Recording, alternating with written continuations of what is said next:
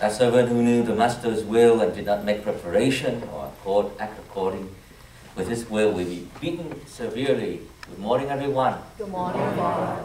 Some questions we need to revisit again and again since they are important. One of the questions is this.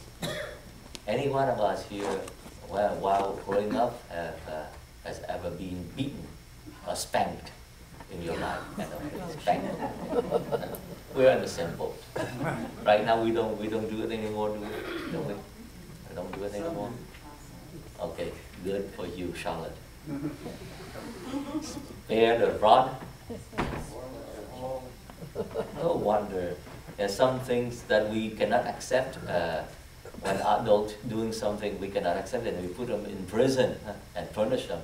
But we accept it now, children wandering around and doing all kind of crimes and sins like fornication, adultery. We cannot accept. And then we will not merge. We put them in prison. But our children growing up in school, and public school, they teach our children to do these things, crimes and sins, isn't it? I studied in Canada, and I was in 8th grade in Canada. They already taught me about the birds and the bees and really movies showing us already, and the children would come out and act it out. Very young, 13, 14, 15. And we do that, we punish them, but children, it's okay. So we need to rethink about our education. And I asked the question, have you been spanked? Well, I know what it means. I still feel the spanking. And imagine this. This is quite interesting. Suppose we apply literally what Jesus said in today's gospel to our life. What's going to happen? We tend to think Jesus Christ is merciful, sacred heart, merciful. But listen to him again. The servant who knew his master's will, and did not make preparations, nor act according to his will or with his will, shall be beaten severely. This is a word from Jesus' mouth. We know his will, and we don't act it out, or we do not make a preparation. Make preparation and act it out. We're beaten severely. And listen to these. Those who think we know ignorant people. The servant who was ignorant of his master's will, but acted in a way deserving a severe beating, shall be beaten only lightly. So those who are ignorant also be beaten. Okay, so I don't want you to be beaten lightly. So that's why I inform you, so we're no longer ignorant, but we know. And after we know, we have to prepare. And after preparing, we have to act it out. So what is the first? We acknowledge that some of us, or many of us, are ignorant, or perhaps we are intentional ignorance. We just decided on purpose to be ignorant. We don't want to know. We don't have nothing to do with me. The things that's going on around the country. The day that America told the truth is that we're no longer living in this Christian world, or post-Christian world, or post-modern world. Again, we are living in a post-truth world. Isn't it? Post-truth world. You go to a hospital. I work in the hospital as a chaplain. And every day, I told you, some 24 years ago, and I was assigned to the nursery. Every day I get from 24 to 30 babies. And you saw every day for months and months, and you visit the mother with child. And how is the child? How's the child? How are you? How's the child? And then suddenly, when they're pregnant, you call them babies. How's the baby? And then one day, you do not call it a baby anymore. You call it an it. So they were baby before, and then they decided no longer babies, so they can terminate. Like one day is a baby, the other day an it. So we go through the procedure. Is that a lie? Are we telling a lie to ourselves? In the hospital. You know, even the doctors, the nurses, they were talking to the baby when the mother is carrying the child. And then one day they decided, and so we are not talking about baby, it's an it.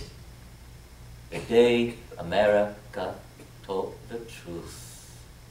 So we have to tell the truth. We know the truth, but we want to dismiss it or ignore it and even deceive ourselves again and again, and nobody speaks out.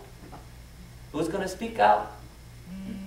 Now, if I don't speak out, and this is the master's will, he was talking about the faithful and prudent steward. If I do not speak out, then what happened to me?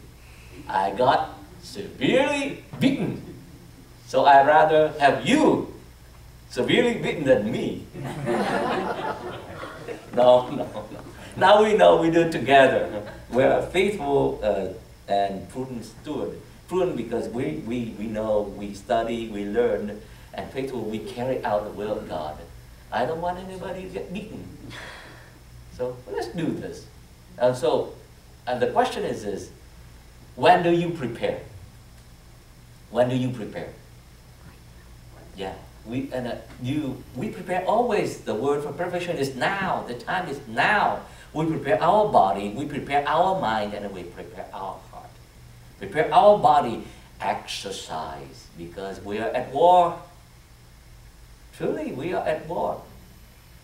3 enemies never stop fighting against us and attack us until we die. Rob us, destroy us, or slaughter us, and destroy us completely. The world, the flesh, and the devil. This is a Catholic teaching. Why don't we return to that? This is the truth, and we don't teach it, and that's why our people are ignorant, or we become intentionally ignorant. We have to prepare our body. Get into war against our own flesh, and then the mind, we deceive ourselves. Tell the truth. Prepare the mind with the truth. And then the heart, love. Love means I will the good. To my enemy, for I'm my enemies. I will the good. The moment you stop willing the good, the moment you become indifferent. Will the good to your baby, to your grandchildren. Will the good for your family. Will the good for yourself. Will it? That is how the heart works.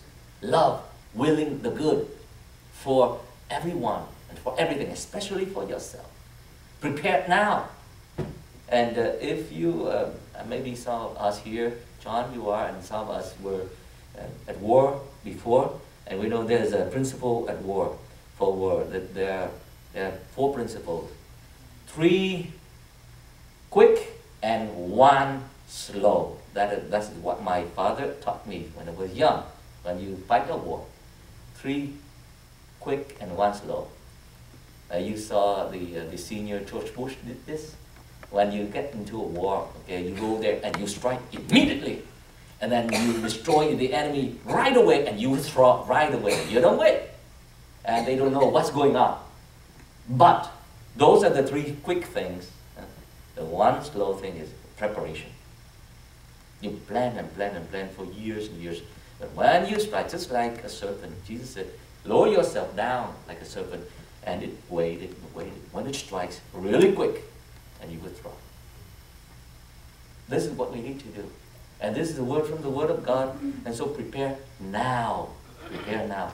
So we can come into this Eucharistic table and worship Him. And He is really preparing us now for eternity.